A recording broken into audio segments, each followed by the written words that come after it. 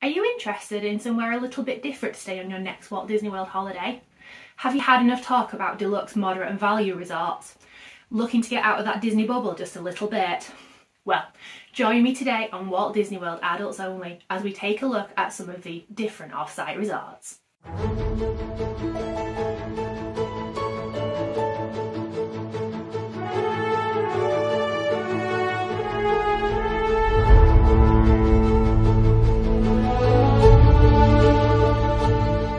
Welcome, your Royal Highnesses. I'm Natalie and you're watching Walt Disney World Adults Only.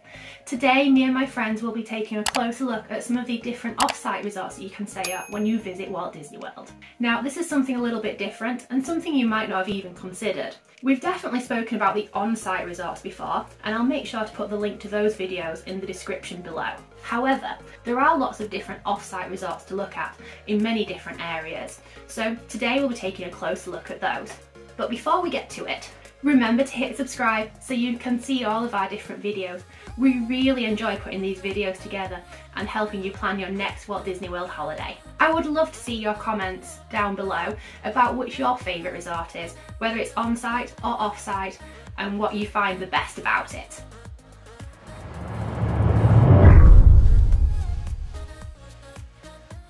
We all know that Walt Disney World offers many resorts to choose from the deluxe down to the more budget value resorts, but have you ever considered the off-site resorts? Orlando, Kissimmee and Davenport are a holiday maker's paradise with so many different hotels and resorts to choose from to fit every budget and every holiday style. There's so many out there. Today I want to take a closer look at a few of the different options to see if you've actually even considered them before, and taking a closer look at why me and my friends actually really enjoy them. There's so many different options to choose from, such as the International Drive area, Universal Resort hotels, and even the recently developed Margaritaville Resort as well. And of course, private rented accommodation, such as holiday homes and villas. I'm lucky enough to have been visiting Walt Disney World since I was quite little.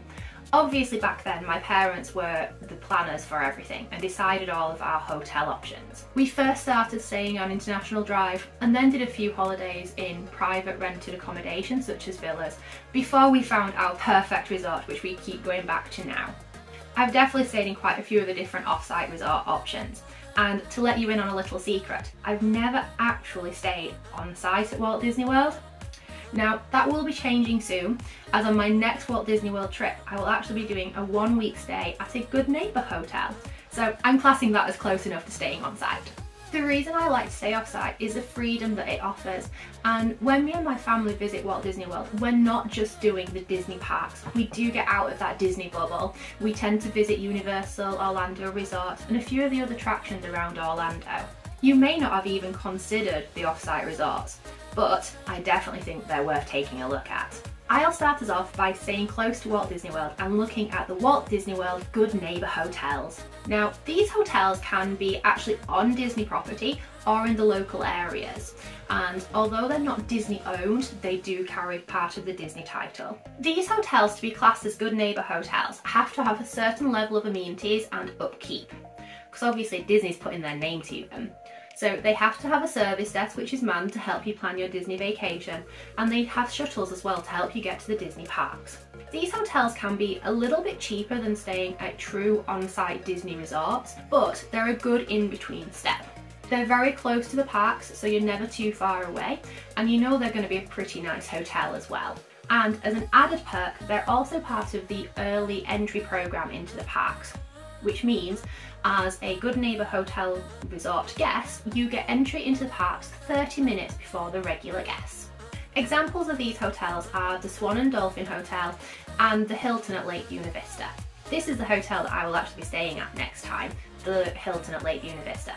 It's a walking distance from Disney Springs, which makes it perfect to be grabbing some food and some entertainment on a night, and I think it's going to be a really nice in-between step between staying truly off-site and at a Disney resort hotel.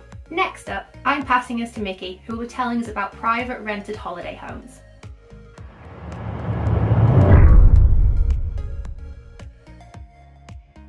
Thanks, Natalie. Yes, that's right. We stay in villas when we go to Orlando, For us, that's not something that's just specific to Orlando. We stayed in villas all over the world in lots of different places. We like to have the space when we're on holiday. There's a couple of reasons for that. One is that we're just so busy in day-to-day life that when we go away, we like to just have a little bubble just for us. And having a villa when we're away just gives us that ability to do that.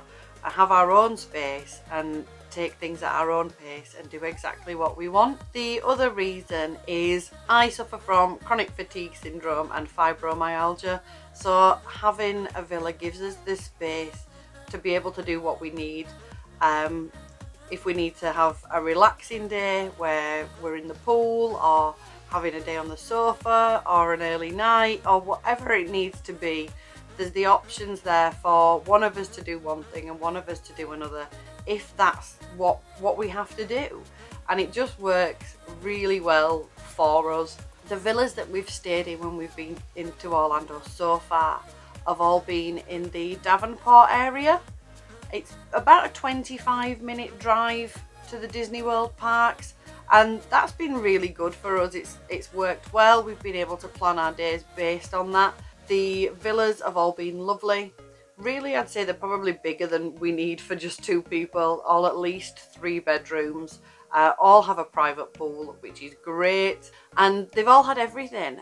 Some of them have even had a games room, which is usually in the garage space, washing machine, dryer, which again, wonderful. You can go home with all of your washing done and not have to do 2 weeks worth of stuff when you get back. We usually bring little washing tablets with us and just do the washing every few days. So last time we came, we stayed in Highlands Reserve, which has a community pool of its own, so a bigger pool if you prefer to do long length swimming. It also has a golf club. When we come later this year, we're staying in West Haven, which is actually closer to the parks. It's the first time we're staying there. That is a gated community, and it does have quite a few more amenities than where we've stayed before. It has a clubhouse, it has a gym, I think it has its own restaurant on site. For us, having the villa works out cheaper.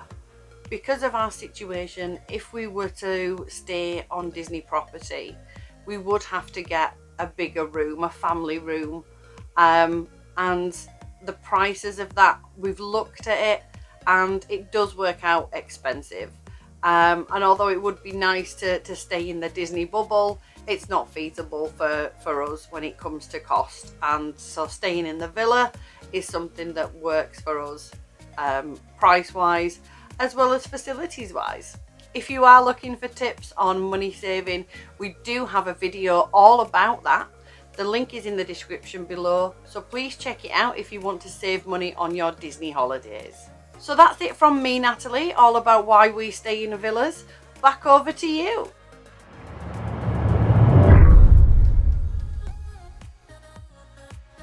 Thanks, Mikki. That's really good information, and I totally agree. We really loved our holidays staying in villas. Now for us, because we visit the different attractions in Orlando, staying off site was a really good idea because we were never too far away from the different areas and we were kind of in a central location. Now, I do find that having a rental car is a really good idea and almost a necessity if you're staying in a villa. However, that does mean that you have to drive in America and on the wrong side of the road. Although there is Uber, it can just be a little bit easier to hop in the car and drive to where you need to go. Next up, we have the hotels and resorts around International Drive. This is a really popular tourist destination and it's really easy to see why. This is basically one really big road, which at one end you have SeaWorld Orlando Resort, and pretty much at the other end you have Universal Orlando Resort as well, with both Universal Parks, City Walk, and the resorts that they offer as well. International Drive is really handily located. It's only a short distance from Orlando International Airport, which means getting to and from the airport is quite easy. And I have seen that a few of the hotels here offer shuttle buses to and from the airport as well. A lot of the hotels here are only 15 to 20 minutes away from Walt Disney World, although you may have to contend with the Interstate 4, which can be a bit of a car park. But a lot of the hotels do offer, again, a shuttle bus to the parks, which can make it a lot easier for you as well. International Drive has a lot of shops, entertainment and dining options. There are loads of restaurants along the road which are in walking distance, which means that you don't have to rely on a taxi or an Uber or have a designated driver. I've come across some really nice restaurants down here, such as Miller's Ale House, The Pub and Bahama Breeze.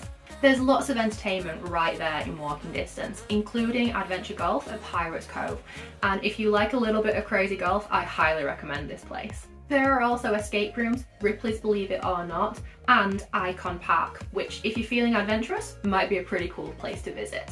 Most recently, although it is still a few years ago now, I stayed at Rosen Inn at Point Orlando. This is a budget to moderate hotel, so it was quite an economical choice for me back then, and I found the location to be really good. It was right across the road from Point Orlando, which is a shopping, dining, entertainment complex, so there was plenty of dining options for us. Although this would probably be my favourite hotel that I've stayed at on International Drive, I'm still not really going to be choosing this place again on my next trip. It was fine, it was clean, it was tidy, it had a great location, as I mentioned, and you could get a shuttle to the parks, although we did have a car. It just didn't have the pizzazz or the great vibe and atmosphere of some of the other places that I've stayed at. And I've definitely got my favourite resort, which I'll be coming to in a little bit, so definitely choose to stay there. However, it's fine, it's not in any issues, and if you're not spending much time in the hotel, it might actually be a really great option for you. Overall, I really do like the International Drive area, and when we visit Orlando, we do actually make a trip up to International Drive at least once on every visit to try some of the different restaurants there and go and play crazy golf for nostalgia's sake. I've been playing there since my first trip to Orlando, and I always try to have a battle against my dad. I don't think I've ever won yet, but you never know on my next trip. Now it's time to pass to Helen, who will be telling us all about her off-site experiences.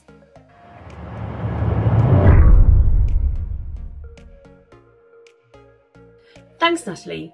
I have stayed in several private rented villas across the years, both in the Davenport and Kissimmee areas. Many of my first holidays to Florida were organised by my parents. As there was 3 generations travelling, it was easier for us to stay in a villa, and we never even considered staying on property. But we have stayed in some fabulous locations over the years. Renting a villa as a family for us was definitely easier. It was more economical for us to rent the villa and the car, and even take into account the fuel costs, it still worked out better in the long run. We'd also save money by maybe having breakfast a few mornings before we headed to the park, and a few times head home for dinner and have that in the villa as well. The last time that we stayed in a villa was back in 2019. It was in the Davenport area, and the villa was absolutely beautiful. It was a 6-bedroom villa, and it was ideal for the 6 adults that were there at that time. However, it was an absolute nightmare driving to the parks. We were about 15 minutes away from the I-4, then we'd hit all the early morning traffic on the I-4, and it would be a good 30 to 40 minutes before we actually hit the Disney parks. Heading home on an evening was just as bad. It would sometimes take us nearly an hour to get back to the villa. And after a long day at Disney, this isn't the best. It definitely made me reconsider about staying off property in the future. My last trip I stayed at Port Orleans French Quarter, and it was a completely different experience. No stuck in traffic, no hassle of driving, and staying in the Disney bubble the whole time. For me personally, I don't think I'd stay off site again. It was so much easier with Disney transport and being so close to all the parks and the resorts. That's my take on off-site resorts. What's your favourite, Natalie?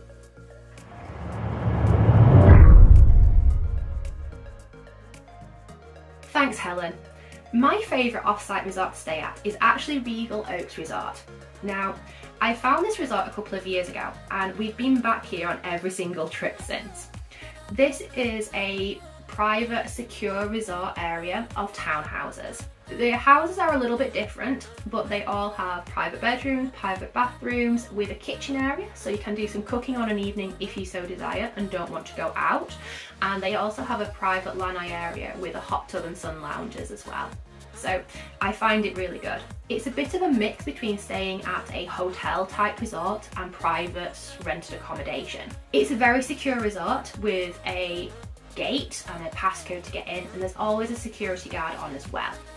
but you have the extras of having a restaurant, bar and clubhouse on site with people helping to plan your vacation if you need the assistance. There's also a little shop on site for the essentials too. Although you don't have a private pool in your townhouse, there is a really nice pool area where you can go and explore. Now, in regards to location, I found this absolutely perfect. It is located just behind Old Town Kissimmee, just off of Highway 192. So you've got plenty of entertainment and dining options right there, just a couple of minutes walk away. But it's still only 10 minutes to Walt Disney World property and probably about 20 minutes to Universal Orlando Resort as well. So really is smack bang in the middle of everything that you could want. It's only a short drive away from Celebration, there's a Publix around the corner, and I just discovered a new Pirates Cove adventure golf place as well. The next trip that I will be going on is going to be a 1-week mother and daughters trip where we'll be staying at the Hilton at Lake Buena Vista, which is a Disney Good Neighbor hotel. And then the second 2 weeks, my boyfriend and my dad will be flying out to join us and we'll be staying at Regal Oaks. So I get the best of both worlds. I'm really excited about this upcoming trip.